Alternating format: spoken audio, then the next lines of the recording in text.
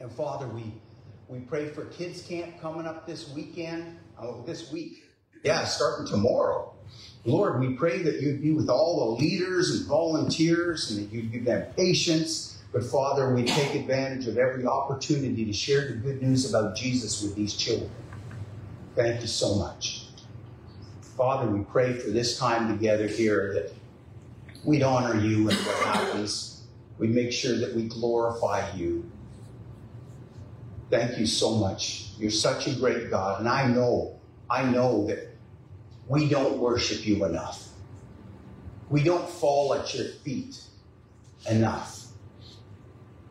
And I pray, Father, that we would, that our lives would be about worship, that our lives would be to glorify you in all we do and say. Thank you so much, Lord. You're such a great God. Thank you for everybody that's here this morning. For those who couldn't be here, we pray in Jesus' name you'd pour out your Spirit upon them. You'd give them comfort and peace, whatever it is they're dealing with, whatever it is that's going on. God, be real to them as you're real to us. We thank you in Jesus' name. Amen. Amen. Wow, so we're at John chapter 12. John chapter 12, verses 1 to 11. You remember John chapter 11? Jesus has just raised Lazarus back from the dead, and he's alive again. He was in the tomb for 4 days. Now he's alive. And so now what we see is they're going to have a party. They're going to have a party to celebrate Lazarus back to life. So that's what's going on here. John 12, 1 to 11.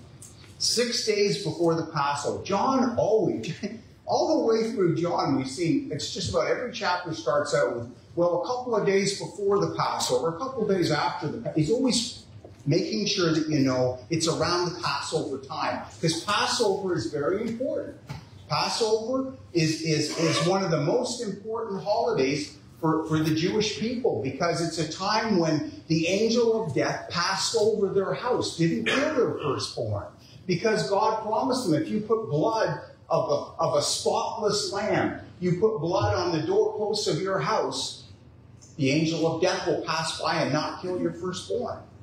And so God provided salvation for the people of Israel. And it was just, it was a foretaste. It was a foreshadow of what was to come when Christ put his blood on the posts. Salvation for all.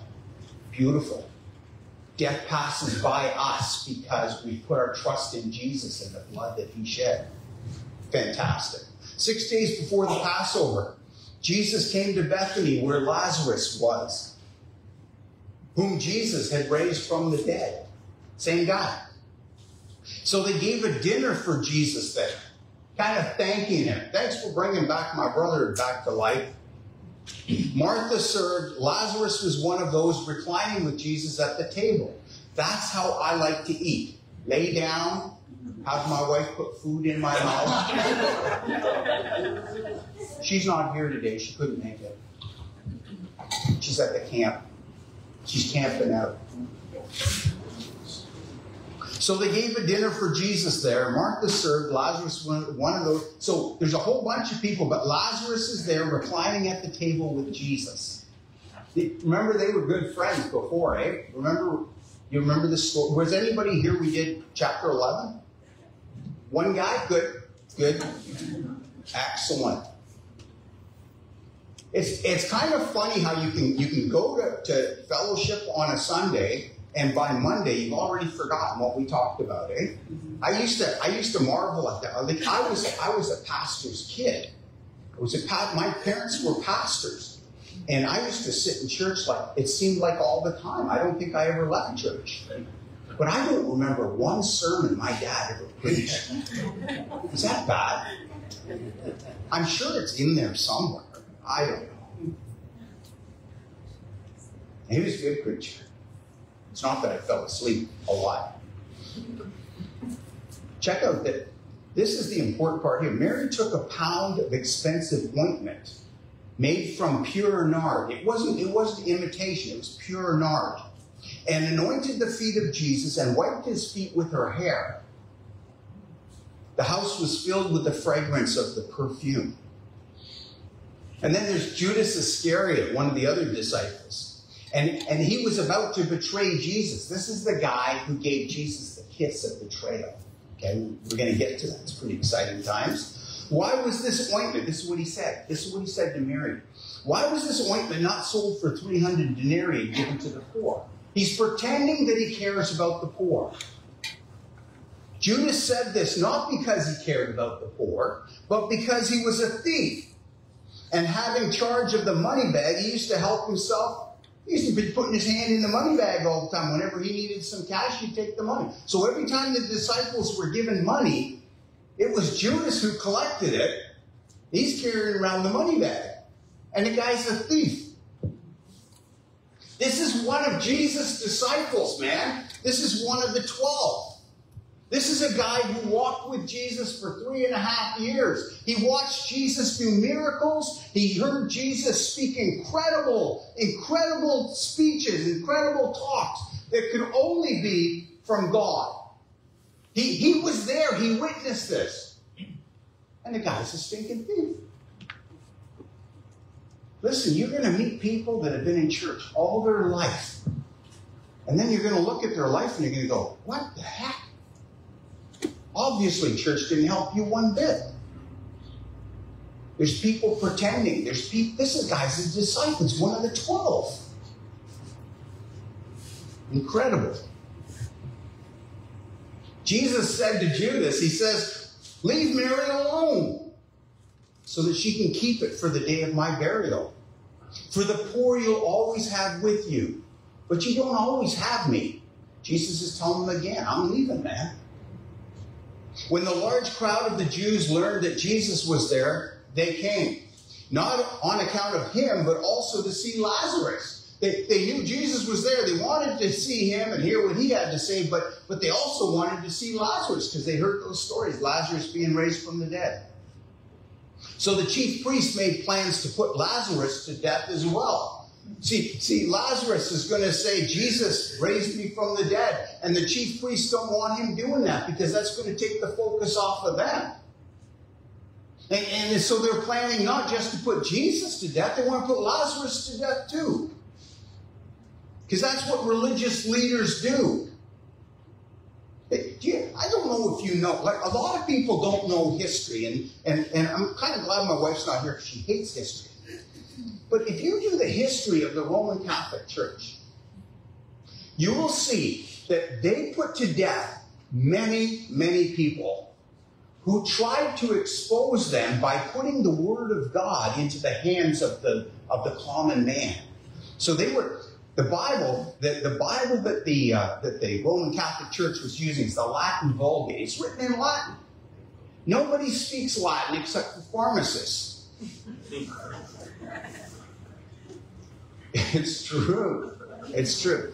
And if you want to get on the pharmacist case, pharmacist comes from the word pharmakon, which in the Greek it means witchcraft. I just thrown that out there for you conspiracists. So, hey, I buy all my drugs from a pharmacist. I don't care what the word means. When, what was I talking about? Oh, yeah. So, okay, I lost it again. The Catholic. It's with my wallet. The Latin. Oh, yeah. So the Latin Vulgate is the official Bible of the Roman Catholic Church, still today. So if you have a problem with what the priest says, the priest will say, well, let's go to the Latin Vulgate. Well, you don't have a clue what it says. So they go, well, what it says here is this. So they win every time. You can't beat a priest.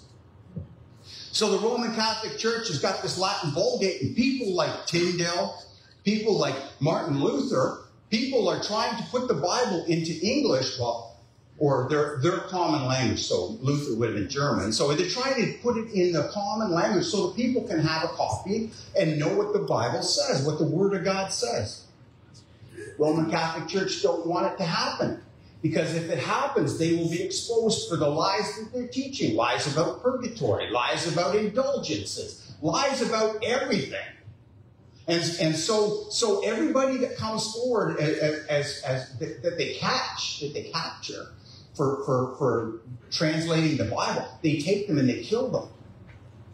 They burned them to death on a post with hay around them. If you want to read these stories, man, Fox's Book of Martyrs. I don't know how many times I told you, y'all should have them by now. Fox's Book of Martyrs. And you read about these guys who love the Lord and they love the Word of God, and they're being burned to death. And they're sitting there, and the Holy Spirit is giving them supernatural strength. And they're being burnt to death. And the eyewitnesses are writing.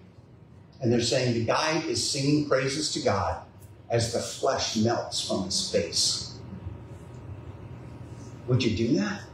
Would you do that so that God's Word could go out into the world? There's people today that are dying trying to get the Word of God into the hands of people. It's happening today. It hasn't stopped. But people don't ever say that about the Roman Catholic. They don't say, well, look at all the people you killed, you murdered. Because they wanted to print the Word of God in the common language. Isn't that awful? By the way, I'm not a Roman Catholic hater. I am not happy with the priests. If one was standing in front of me, I might slap them. Because they're lying to the people. They're leading the people away. And that's what these religious leaders were doing too. They've got their own agenda. Listen, if we expose the Roman Catholic Church for what they are, liars, then maybe many people in the Roman Catholic, they wouldn't, but maybe many people in the Roman Catholic Church would turn away, and then the priest wouldn't get his money. He wouldn't have his nice house and his beautiful buildings and all that kind of stuff. And so they will do whatever they can to protect the lies of the Roman Catholic belief. That's sad. If you're here this morning and you're a Roman Catholic, you just wandered in here, I don't talk this way all the time. A lot of the time I do, but not all the time. And you got to understand, my wife was Italian, and I get forced into going to these baptisms and these baby dead, I don't know, whatever they do. I don't even understand what they're doing, all this voodoo stuff they got going on. I always ask the priests after, and they hate me. I go to them and say, excuse me, you did this. What did you mean by that? When you said that, what were you talking about? Can you show me in the Bible? It's a mystery, my child.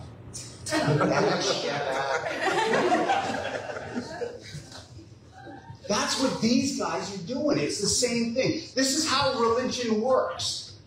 Religion works this way. We lie. We lie in order to get people to follow us, not Jesus. Us. Our system, our institution. And that's not the way it's supposed to be. That's not the way it was from the beginning. In fact, the Catholic Church, not the Roman Catholic Church, the Catholic Church was instituted by the apostles in early days. And it was done that way so that we could bring all the teaching together and make sure that people weren't teaching lies. And then like 400 years later, after this started, the people in charge, the head honchos, they now call themselves popes. They didn't in the beginning. And they started twisting and turning and changing things. And now it's all so full of lies, nobody's really quite sure. And that's the same thing that happened with these Jewish leaders. Listen, Judaism started out fine. There's nothing wrong with Judaism. They were following the Torah, the Mishnah. They were following all the teachings of the Old Testament. Everything's going along fine. But by the time Jesus arrives on the earth, these Jewish priests and leaders, they've twisted and changed the Word of God into all kinds of nonsense. Because they want people not to focus on God, but to focus on them. Maybe you see some people from the Protestant faith on TV doing that. They don't want to point you to Jesus. They want to point you to them. It's not about man. It's about Jesus Christ. Amen. We got to get that right.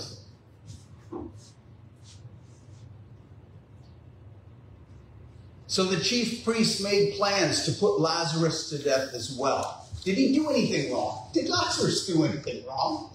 Why do they want to kill him? Because Jesus raised him from the dead. Can you imagine? Like, it's my fault. I was dead. I was minding my own business. Holy smokes. That doesn't even make any sense.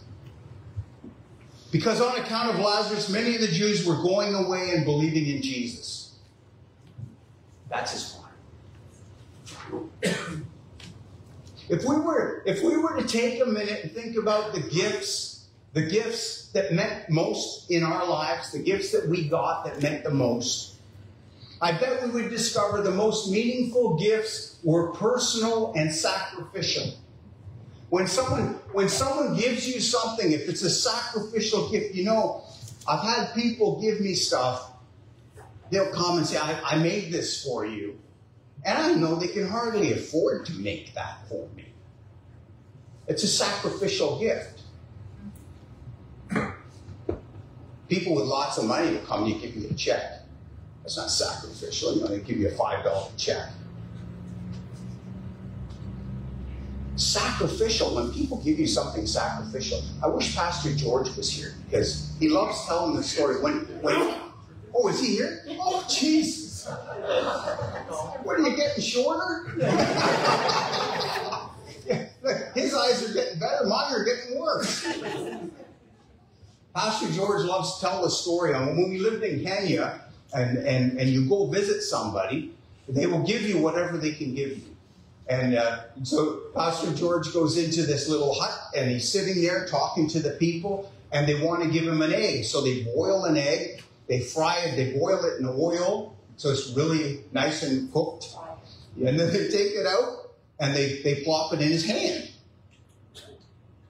Yeah, a little warm. So, and then you're thinking, well, I got to whip this thing in my mouth or else my hand's going to burn off. But, you know, whip it in your mouth, you got that skin hanging down. But it was sacrificial. That egg meant a lot to that family.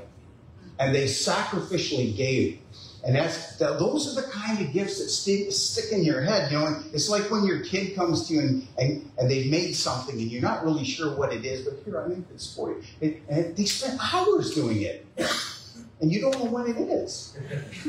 But it was sacrificial. They spent time. They put all their effort, and that's a beautiful gift.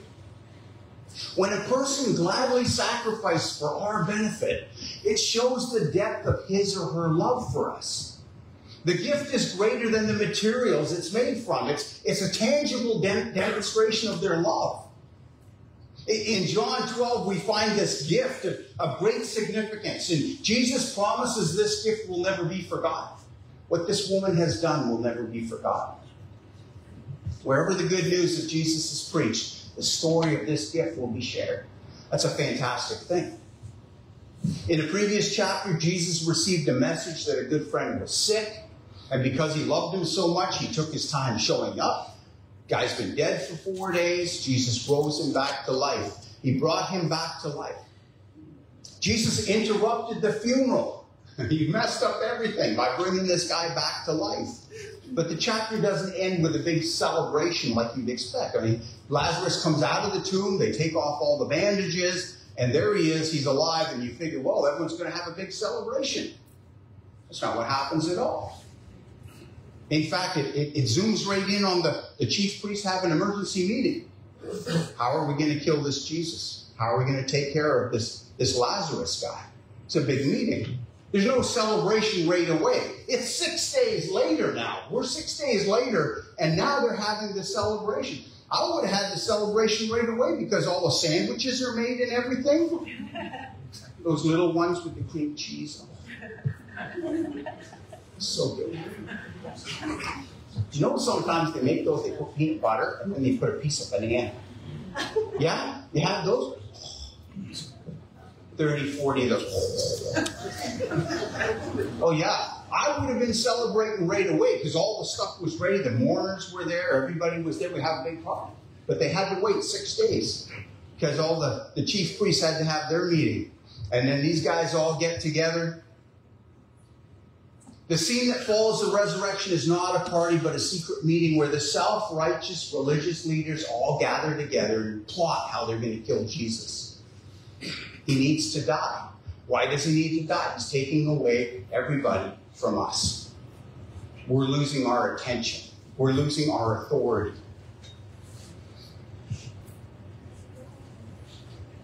It's interesting to think that Lazarus is a picture for us who are born again followers of Jesus. Lazarus raises from the dead. He comes up from the dead. And then the next chapter, we see him reclining at a table, a banqueting table. And this is what it's going to be like for us who are followers of Jesus. We're going to be dead in our graves. Jesus is going to come back. We're all coming out of the grave. Those who put their faith and trust in Jesus Christ are going for a banquet. And they're going to have the little round sandwiches. Beautiful.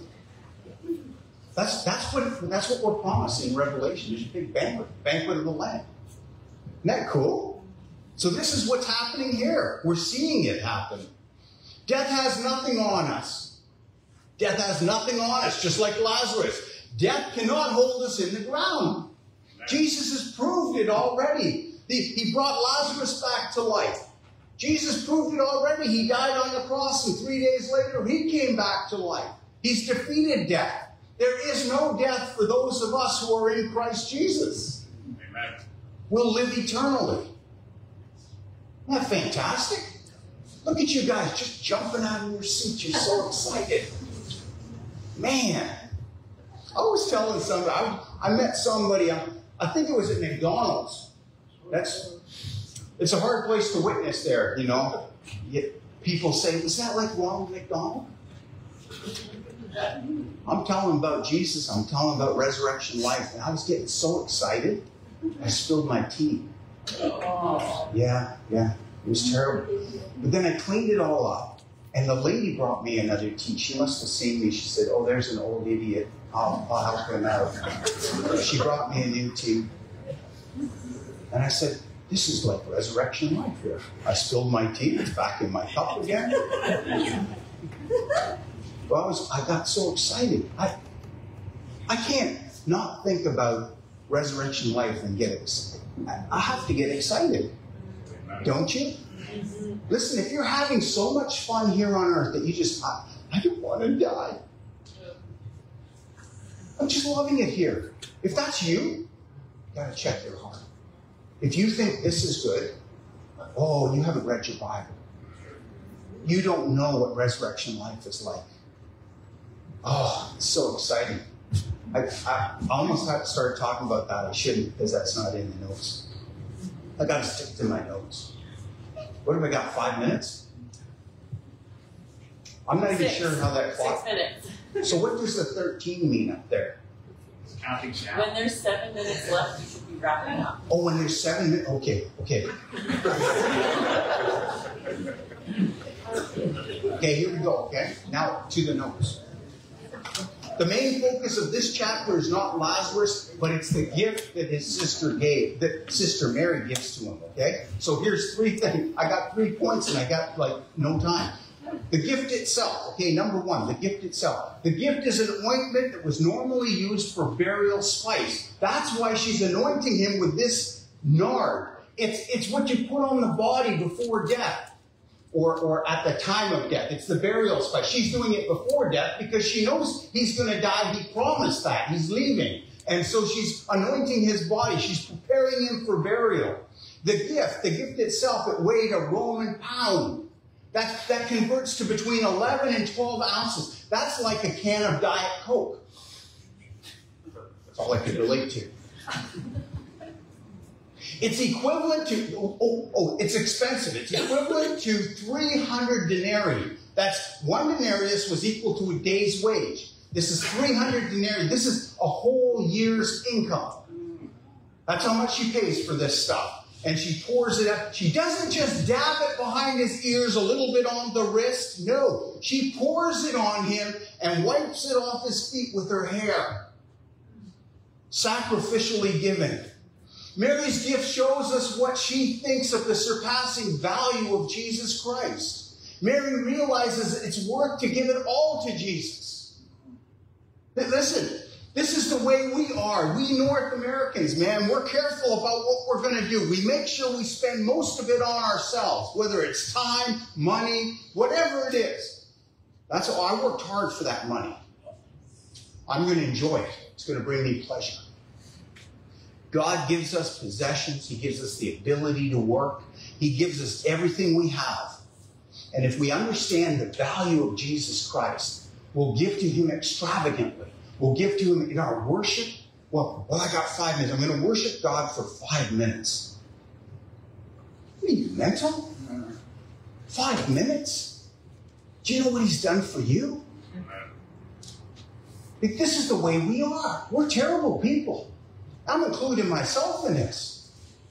We need to give extravagantly to him because look what he's done for us. Look how extravagantly he gave to us. He gave his life. And we don't want to give to him. You know, when God gives you something, God gives you a car, and somebody wants a ride. Someone from the fellowship wants a ride, but you know that they wet their pants. I made that up. I couldn't think of nothing else. Because I just wet my pants now. No, yeah, okay, stop that. Okay. So, this person smells. You don't want them in your new car. Think about that. And don't look at me like, oh, I'd never do that. Oh, yes, you would. Listen, why don't you ride in the trunk? It's so much nicer. Forget about it. God gave you that car. So you have to clean the seat when you get home. Big deal. But it might leave stains. So what? It's not your car. God gave it to you. It's his car. If you look at everything in your life as belonging to Christ because you couldn't have possibly got it without him. Oh, no, buddy. I work hard. I did that work. If God didn't give you 4 limbs, you probably couldn't have done that. If you had no eyes, could you have done the job you're doing? What if you were born without, with half a brain? Could you have done the job you're doing?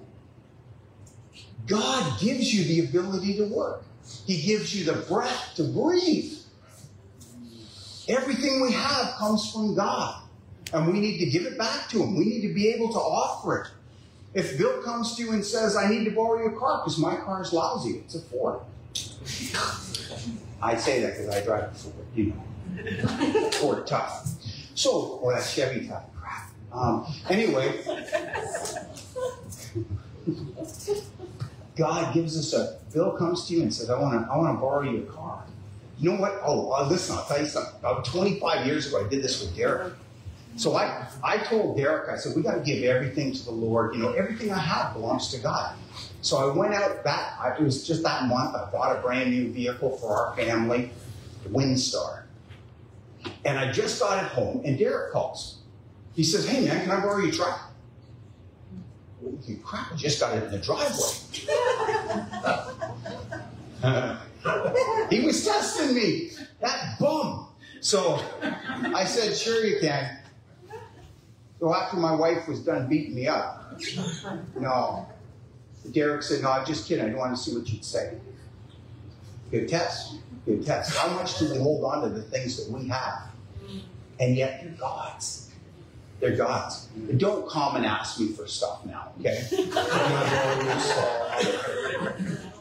You can borrow my children, but, anything else. Everything we have, God gave to us, and he gives to us extravagantly. His grace, his mercy, everything. How dare we ever hold back anything from him? You know what I'm saying? Y'all following me? Yeah. Mary gave her best. I can't even get to the second point, so we'll do that another year. But here's Mary giving everything she can, humbly.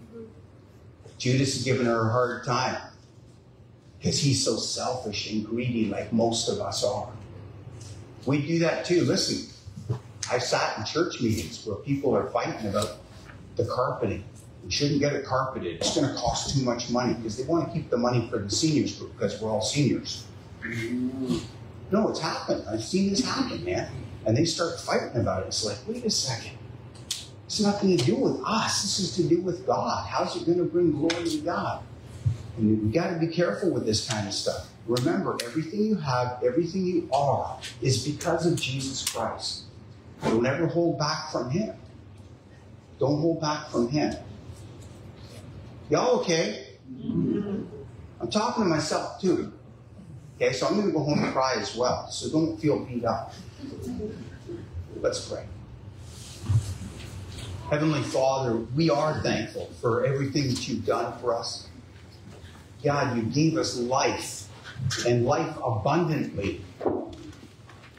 Father, you've given us salvation. You've saved us. You've rescued us from this life. You've rescued us from the wrath of God. We can have eternal life, peace with God forever, for eternity, because of you. There's nothing that we own, there's nothing that we have that has nothing to do with you. It all has to do with you. And so we're grateful. Lord, help us to be the kind of people that show our gratitude by the way that we take care of our possessions, the way that we lend things, the way that we are hospitable to everybody around us. Forgive us, Lord, for those times when we've been so selfish. This world teaches us to be selfish. And it's awful. It's awful. Forgive us, Lord, we pray. Oh, God, that we would be the people you've called us to be. Caring, giving, just like Mary. Humble. As we go about our week this week, help us to be extravagant in the way we give to you in worship, in praise. The way that we spend time with you. Oh God, that we would stop looking at our schedule and start looking to you. Help us, Lord, we pray. In Jesus' name, amen. Please stand. We're going to sing this beautiful hymn, Just As I Am. One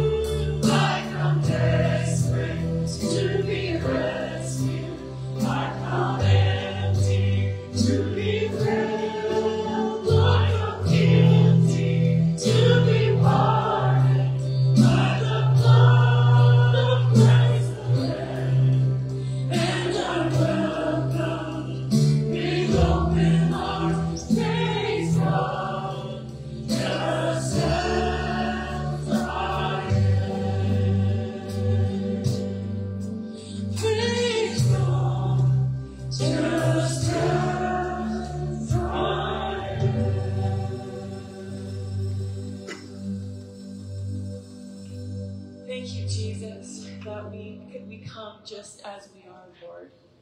We're justified through what you have done, Jesus, and what you have done alone. Thank you, God, that the work of salvation is just to believe in you, Lord, and to receive you, to trust you as our Savior.